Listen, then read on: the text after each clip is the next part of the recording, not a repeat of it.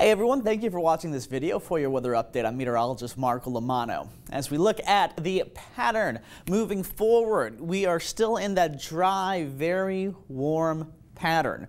High pressure ridge has been the biggest factor in our weather for almost a week now, and it's going to keep on going through the rest of this week. So plenty of sunshine, mild and dry. Not really seeing a chance for rain today either.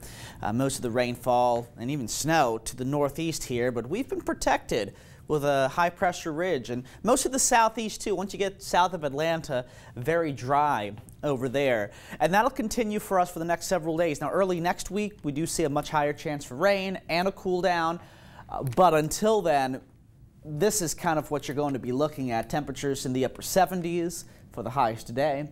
Upper 50s for the lows tomorrow. Average high and low is 71, 52. So once again, we'll be running well above that. Dew points in the low 60s, similar to yesterday. So a little bit humid, not too bad though, but definitely not for us, not a kind of winter dew points, where a lot of times, you know, when we're really feeling like a Suncoast winter anyway, we start to see dew points, you know, in the low 50s and 40s and things like that, where it feels very dry. Not so today, a little bit of humidity out there, but rainfall won't be a factor.